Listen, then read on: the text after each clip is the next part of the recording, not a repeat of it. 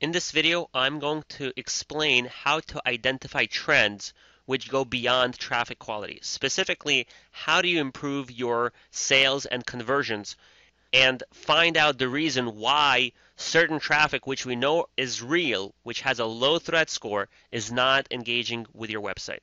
So first of all, you can parse it out by campaign. And we have campaigns for articles, which is organic SEO. We have visitor-generated SEO. I want to start with visitor-generated SEO. So let's say that you are getting traffic using this method. And if you want to find out how, there's a tutorial on how to use this tool. And you feel that the engagement is poor. And the reason why it's poor is because it only has one page view. What you can do is you can double click on it and you can specifically see that the traffic was on your website. They only went on one page. They spent 19 seconds and they left. So why did that happen? For visitor-generated SEO specifically, those results may not be very appealing visually. So for example, if I double-click on this screenshot right now to see what the customer saw, he typed in Motegi RT5. That's what he was looking for. And then when he ended up on the website, and it shows me a screenshot of the homepage, which I don't believe is accurate. So what we can do instead, if you feel like this is not a popular search, this is actually a homepage that we're seeing here, you can double click on the details, which is here. You double click on this, and you're going to end up with the Google page, which actually redirected the link. So if you click on this, we can actually end up here and see the real page. So they searched for Motegi, right, Motegi RT5, and they ended up on a website which doesn't, right, where's RT5?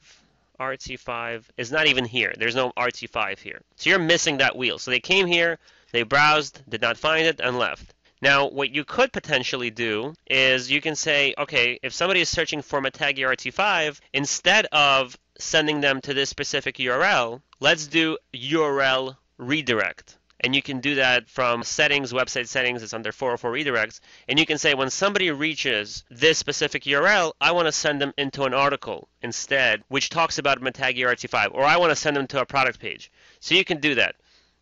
And then you can see if your engagement was improved. Now let's assume you're not doing visitor-generated SEO and you're just doing AdWords. So you have somebody come in. Let's look at issues. So what is an issue? An issue is the triggers that we put together to come up with a conclusion based on our findings. And what I mean by that is when we have an excellent engagement and then we say the product selection is a problem, how do we conclude that? Well, that's because they came from Google. They ended up searching for this category. They had 13 actions here. And they looked through Wheels Big.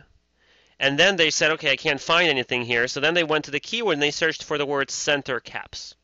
Now, obviously they're looking for center caps, and you have no center caps, so he left. So we said you have a problem with the product selection. Now, the reason why we said that is because he never reached the product page. So if he doesn't reach the product page and he was searching your website, that means you have a problem with the product selection. And it's very common. So all of this product selection problems, that means that the traffic was real, they had good engagement, they actually spent time on your site, but you have a problem. So here's another example. The guy comes in from Google, he searches for a 21-inch rim. He then says, you know what, let me just search for my car, searches for his car, spends a lot of time on your site, searching. Then he leaves. He doesn't even click on the product. Why? Because he didn't find the wheel that he was looking for. So again, we're saying you have a problem with product selection. So there's nothing wrong with the traffic. The traffic quality is fine. The problem is you don't have a product that he's looking for. So what do you do because of that? Well, maybe you shouldn't target that kind of customer, or you should add something to your website so you can target him. And he was looking for 21-inch rims. That's what he typed in. So he typed in 21-inch rims. He came from Google. He came from your AdWords campaign. He had good engagement, but he didn't buy anything or do anything on your site. Then we have a problem with price. Now, how do we know if you have a problem with price? Well, if you end up on the website, and in this case, this is a lead gen website, so maybe the price isn't a problem because they're filling out a quote. So this might not even be an issue. He spent 5 minutes here, but he didn't actually click on anything. There was only 2 actions here. So if you're an e-commerce website, if the customer ends up on your product page and engages with it, so he maybe even engages with the drop-downs, we actually have an engage reason right here. and we tell you what the customer did. So when we say that he engaged choices, that means he actually selected things from the dropdown. And usually you have to do that in order to see the price. So if he engaged with the dropdowns, or he spent a long time on your website, on the product page specifically, and didn't go to the cart, that means you have a price problem.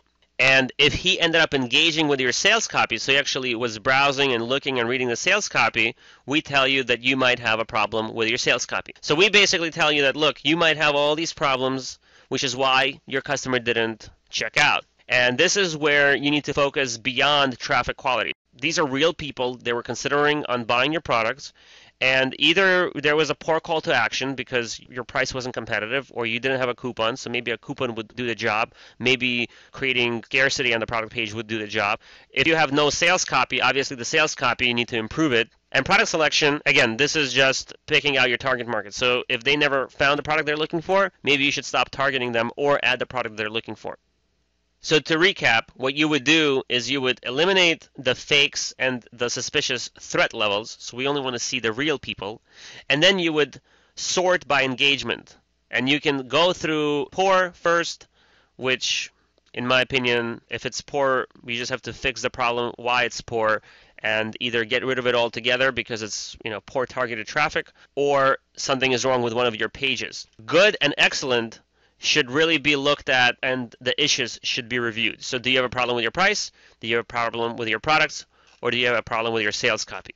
And as long as you aim to get rid of all the issues that are related to product selection and eventually get rid of all your sales copy issues, then you slowly work on creating your prices to be more competitive with calls to action. So bottom line is we want to completely eliminate all of these issues, so there is no issues. So you would have something like this, blanks, and you have low threat score with good and excellent engagement. I can almost guarantee you that you will have very, very good conversions if you can achieve this result. So your goal is, first, get rid of the threat, so you have low threat score, then get rid of all the poor engagement, and once you're left with good and excellent engagement, focus on product selection, price, and sales copy.